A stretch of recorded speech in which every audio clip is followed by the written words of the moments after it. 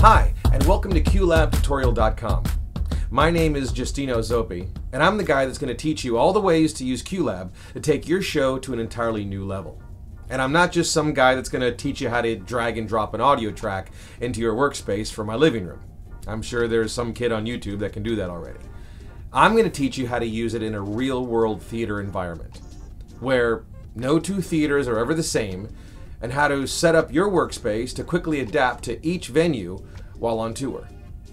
When you possibly only have an hour to set up your entire show, and then try to quickly teach the sound tech, spotlight operators, and lighting tech all your show cues all before the house opens, and then pray they don't screw it up. Oh yeah. And I'm going to teach you how to eliminate doing a tech rehearsal ever again. Never having to teach any cues to anybody or rely on any stage staff, completely eliminating mistakes. All while your audio, video, and lighting cues fire in perfect sync. And the only one that controls your show is you.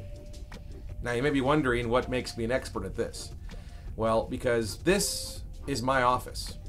And this is where I've been using Qlab in every one of my productions since 2011.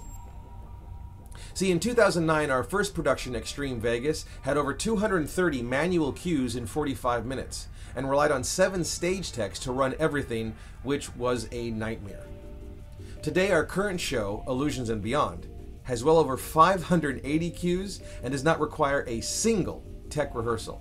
No stage techs controlling the sound, the video, the live cameras, or the lighting cues. In fact, even our spotlight operators don't have a cue list. Everything is controlled by the world's best show control system, Qlab. It's used on stages around the planet, from cruise ships to college campuses, festivals to classrooms, even on Broadway and the West End.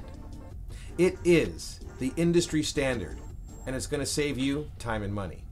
So, let's get started, and welcome to the Qlab tutorial.